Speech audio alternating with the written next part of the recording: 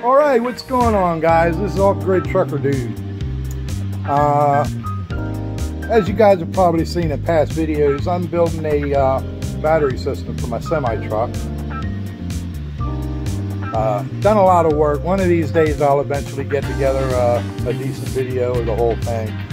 But I had to replace one of my batteries due to a cell going out of balance and dragging the rest of the battery down. I bought some Heltec 5 amp active balancers, but I don't want them to run all the time.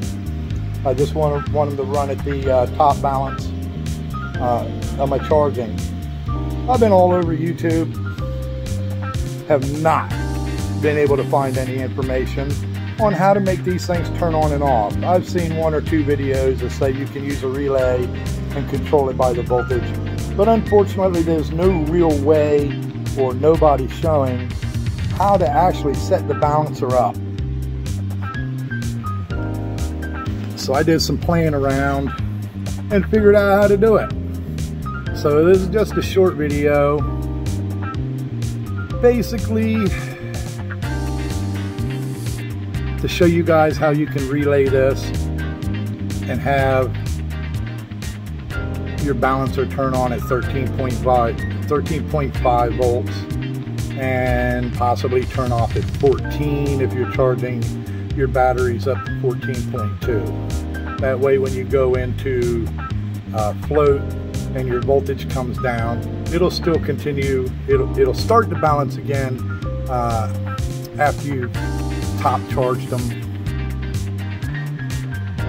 and continue to balance them until you actually put a load on them and draw them down below 13.5. Anyway, here we go. I'm going to go ahead and piece a couple videos together just to give you an idea on how to do this.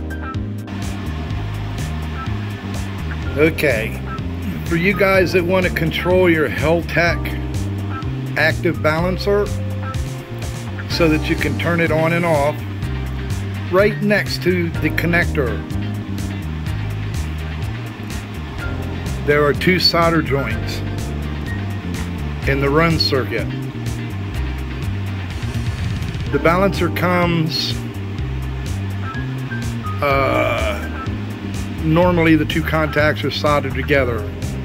What I did was I desoldered it and wired 2 wires to each separate terminal, and then ran those over to the normally open contacts right here, so that when this relay activates, it runs the run circuit. This is the unit that I'm using to control it. Back in here, if I can find it, is the Heltec active balancer. As you can see, the yellow light is on,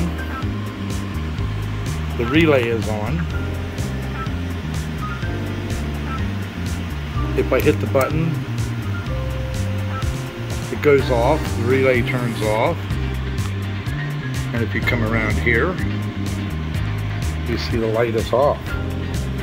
Now if I turn it back on again, on the right hand side you can see the relay comes on and the light comes on. In this,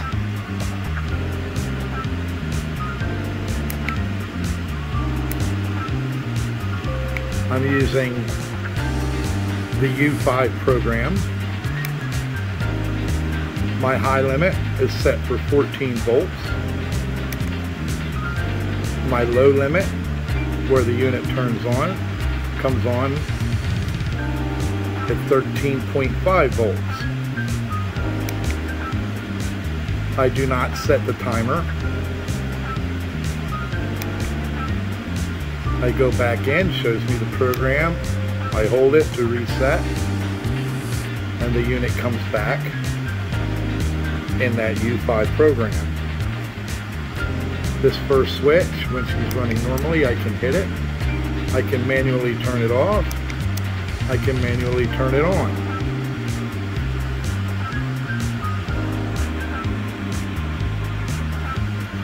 These cables down here at the bottom is the power that powers the relay unit.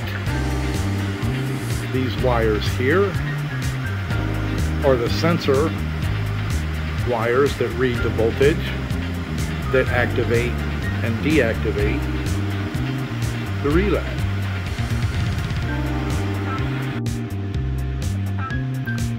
This is the particular voltage board that I'm using to control my active balancer.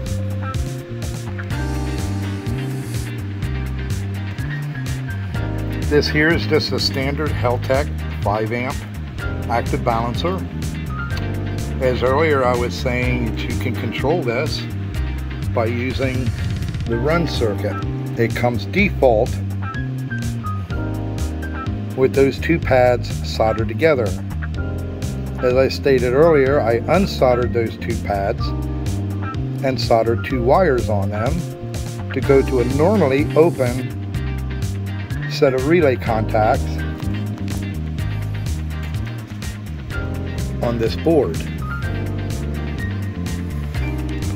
If you look at the relay, the top is normally closed, the center is common, and the bottom is normally open. These contacts are your voltage sensing that activate the relay. The top is positive, bottom is negative. This end of the board, this is your power. Voltage in, positive, and ground.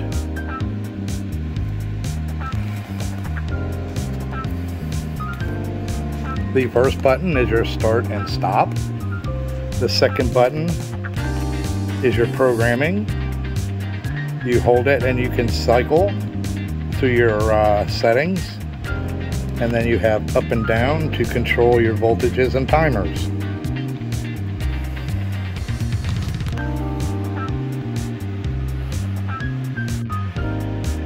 This is how I set my relays up to go to my batteries. I just took a piece of wood and underneath I routed out a small place so that they can sit flush on the board and the circuit boards.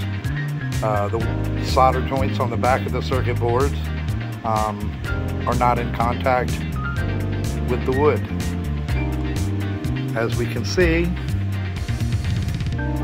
our run circuit comes stock, soldered together. We'll take our trusty solder gun, get her nice and hot.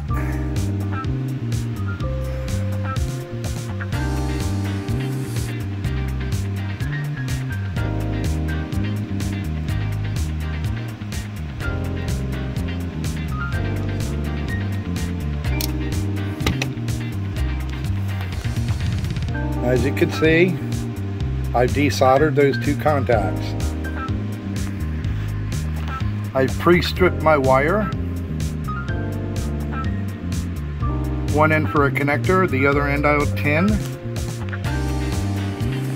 And there our connection is, all soldered together.